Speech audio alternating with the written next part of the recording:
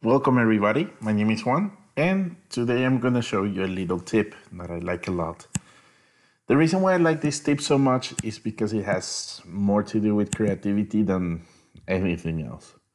What I'm doing right now is I'm building a highlight table, or heat map as some people refer to this, with the years and the months of the superstore. Nothing too complicated. I'm gonna place my profit here in color. Let's give it a border so that it's a bit more clear. And now that we're on it, we might as well remove that annoying line on top. And maybe we can use another one. I personally like using this one quite a bit. It's not a huge fan of the Tableau Fun. I think they look a bit overused. Either way, I have here my highlight table, and what I want to show you is that even though I placed profit on color, from seeing this is not always obvious if a profit is positive or negative. Let me show you what I mean.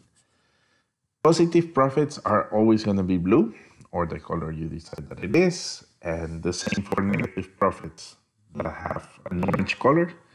But here between the 0 and slightly negative, there is some sort of gray area.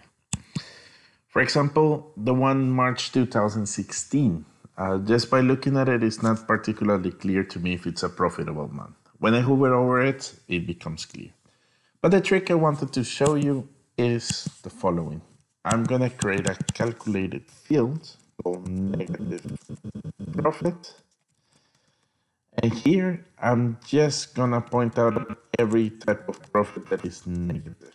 So if the sum of profit is negative, then I want this to say negative, otherwise I don't want anything. Okay, I'm gonna put it in our visualization, and I believe it's gonna break, but that's not a problem. I change it from automatic to squares once again. Maybe I center this one. And what I wanted to show you is that right now, for this calculation, I use text. I wrote negative.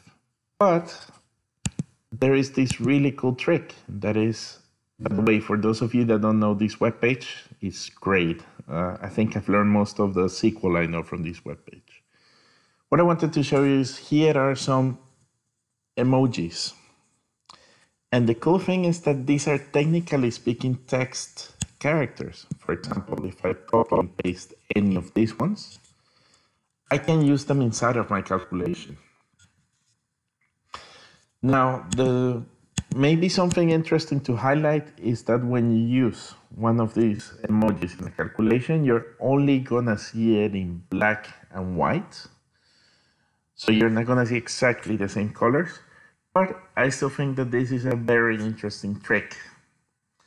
Simply because even though you could use shapes in Tableau, this trick is nice because when you use a shape, you have to occupy at least one of the axes. But if both of them are occupied, you can always add something in here. And the truth is that if black and white is gonna be fine, right now we have like a hand, but maybe it can be something that fits the occasion a bit better. Well, maybe we can pick a volcano. I'm not sure how it's gonna render.